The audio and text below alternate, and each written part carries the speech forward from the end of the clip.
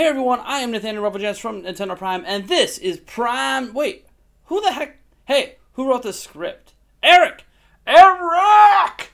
Hey dude, I thought we canceled Prime News months ago. No, seriously, like, why are we doing this again? Well, why did we cancel it anyways? Alright, bad lighting, bad green screen work, blurry camera visuals, terrible audio, unfunny. Can you believe, like, I'm unfunny? Guys, like, seriously, me, Nathaniel Rubblegents, unfunny, whatever. Eric, you're fired!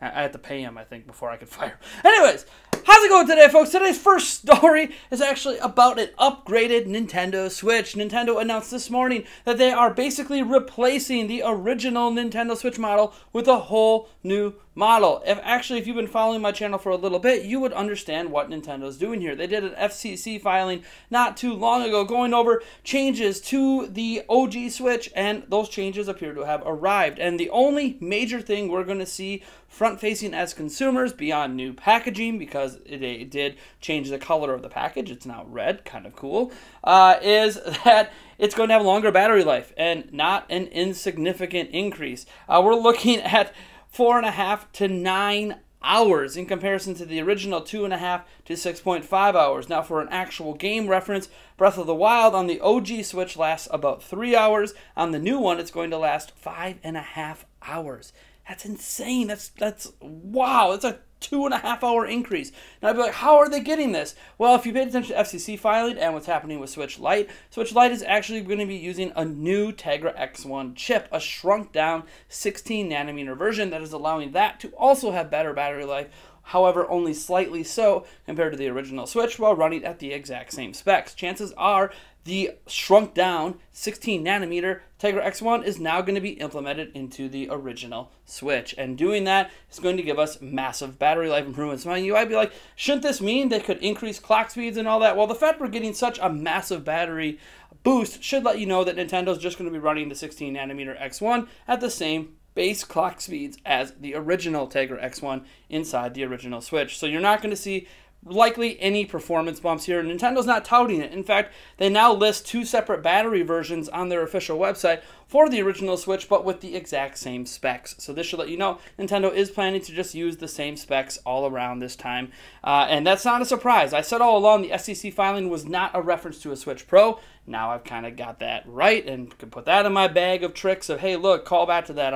It's like I have experience or something with board manufacturing, and that I actually worked at an assembly factory for this kind of stuff before. I mean, wait, no, I didn't. I mean, what? Anyways. That's neither here nor there. The point is this Switch is coming. It's releasing from August on forward for the entire world, from, you know, Japan and Europe and all that. They're at different time frames of release, but from August moving forward, we're going to start seeing them released everywhere. And you'll be able to tell the difference when you go buy a new Switch, because it'll have a red packaging versus the original packaging. So that's something to keep in mind. It's going to cost the exact same price as the original Switch as well, so you're just getting an improved battery life. And again, why would they do this? Not just for the battery life improvements, but because it also streamlines the manufacturing, makes it so they're only making one chip for both versions of the systems. They can also do the revised board for both versions, revised memory, RAM, all that stuff. They could just literally streamline it and make as many of these as possible for as cheap as possible, and use the same hardware inside both systems, one just being smaller than the other. It just makes a lot of sense, and it's just Nintendo slowly making improvements to the Switch over time.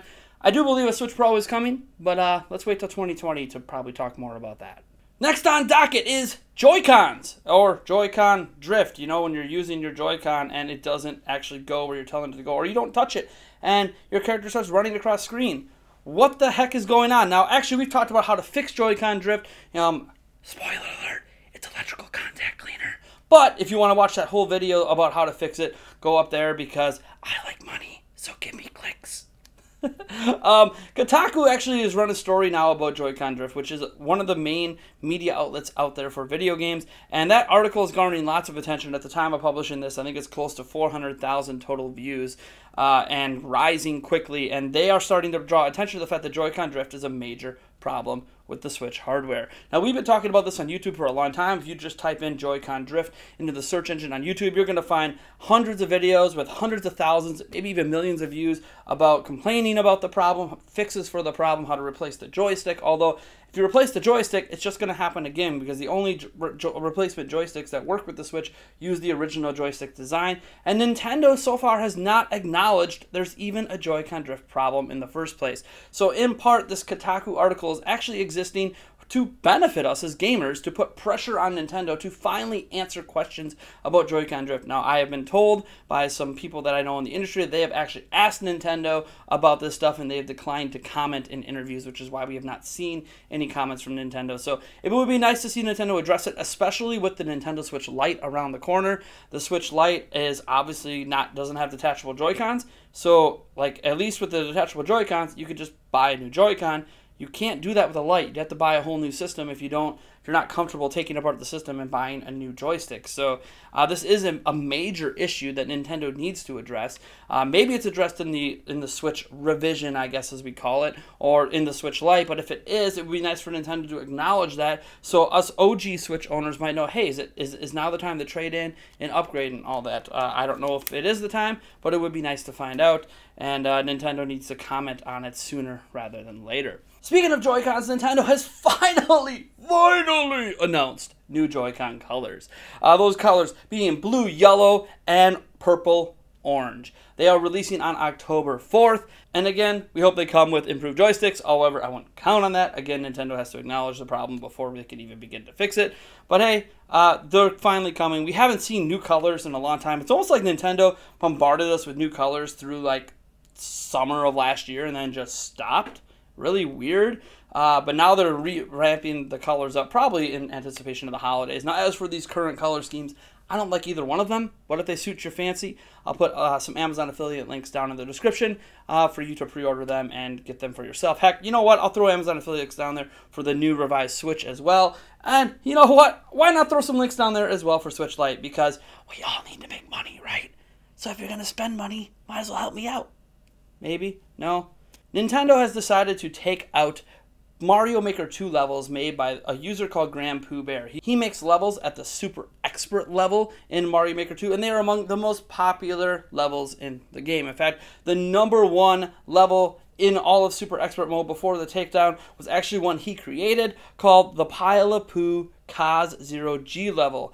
And Nintendo took it out. And you might think, well, because of the word poo is why they took it out. In fact, Nintendo actually took out all of his levels originally in the first Mario Maker as well. However, Nintendo contacted him in the first Mario Maker and said this was a bot mistake. Basically, the bot picked up his levels and deleted them in mass, and he was allowed to re-upload those levels, and all of his Super Expert levels are still up in Mario Maker 1 to this day. But now it's happening again in Mario Maker 2, and it's incredibly frustrating. Nintendo has publicly stated that they don't mind the word poo being used, so that can't really be used as an excuse the second time around, even if the bot picked it up the first time.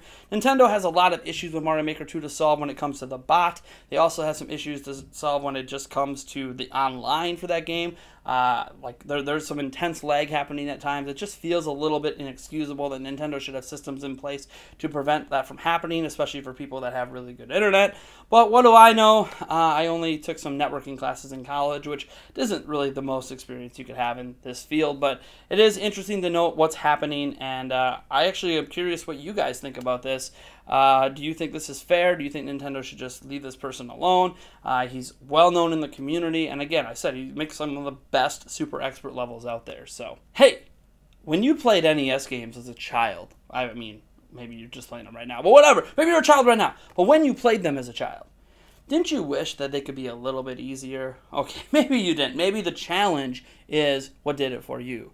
But Nintendo has released a new feature today for the Nintendo Switch Online service, in particular the NES Online app, where now you can rewind games in, well, real time, basically.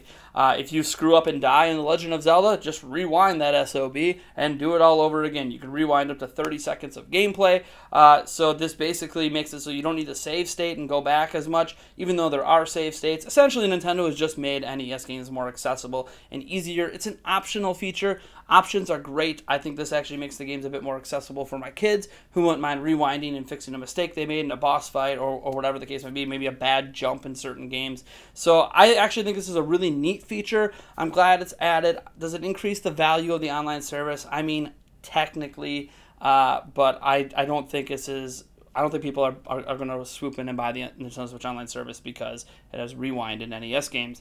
I don't think that's going to be a selling point, but it's a neat feature. It's an additional feature, and I appreciate that Nintendo is actually still trying to improve the library they already have. It would be nice if they would just give us SNES games, and maybe we'll get that later this year. I don't know. I won't get my hopes up for that, though. So here's an interesting story that literally no one seems to be talking about. Nintendo might have accidentally unveiled that Hero is coming to Super Smash Bros. Ultimate this month. They put up this video, and it's funny because the video now, if you just look at it now, out of context, you would think, oh, what's the big deal? This doesn't confirm anything. It talks about Marvel Ultimate Alliance 3 and Fortnite Season 9, which has been confirmed is coming this month now. And obviously Fire Emblem Three Houses, but then it mentions Hero for Super Smash Bros. Ultimate, but it doesn't give a release date. So what's the big deal? The title says summer, yada, yada, yada. It still could be next month or arguably beginning of September. Well, here's the deal. That's actually not the original title of the video. I got to give a shout out to one of our fans on Twitter who pointed this out. It turns out that the original title of the video had July in it. So here's really one of two things that's occurring here. Nintendo changed the title because somebody made an oopsie in so much that they aren't releasing Hero in July, but everything else in the video was in July, so they put July in the video, and it's just an honest mistake, and it means absolutely nothing, and expect Hero later this summer. Or it was an oopsie in that somebody at Nintendo accidentally revealed that Hero is coming this month before Nintendo, Sakurai, and everyone else is willing to announce it. Again, they do like to do these kind of surprise, hey, it's coming now kind of things. So, again, I don't know where I sit on this story. Is it true? Is it untrue? Are we getting Hero this month? I mean, this actually happened. If actually Nintendo did an improper title and then corrected it. So this isn't even like rumors, but I can speculate on what this means. Obviously, the person who sent me the story is convinced that Hero is now confirmed for this month. I don't know that I sit on that side of the fence, but I think I'm just going to sit right in the middle on this one. I'm not sure. Nintendo hasn't made mistakes like this in the past often enough for me to find any sort of pattern in it. So, hey, look, Hero's coming this month, next month, or early September. We already know that. I mean, it was announced for summer anyways, so whatever. Dragon Quest XI is coming out as well later this year, so it would make sense to get Hero out before then. So, I don't know. We'll see what happens. For now, hey, I actually want to hear your thoughts on this. Do you think this little flub by Nintendo means this month or later? Because the one interesting fact that could support this month is every other game in that video is July. I'm just saying, like, if everything else in the video is July and originally had a July title, what does that say about Hero? Food for thought. So here's a weird one. You want some more Super Monkey Ball? Actually, I've kind of wanted a new Super Monkey Ball for a while. Well, we're getting a Super Monkey Ball game on Switch. It's just not new. It's actually an HD remaster of Super Monkey Ball Banana Blitz that originally released, I think it was maybe a launch game for Wii. I don't know. It released around launch of Wii.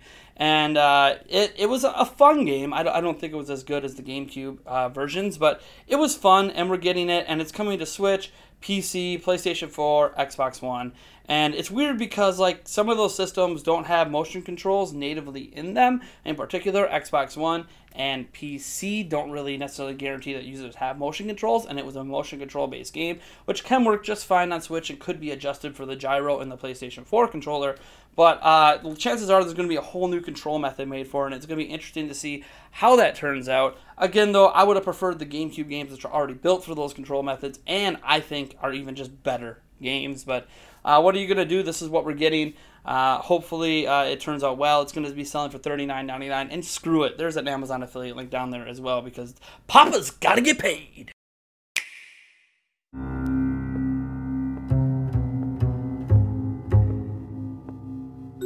Radio? Oh. Oh.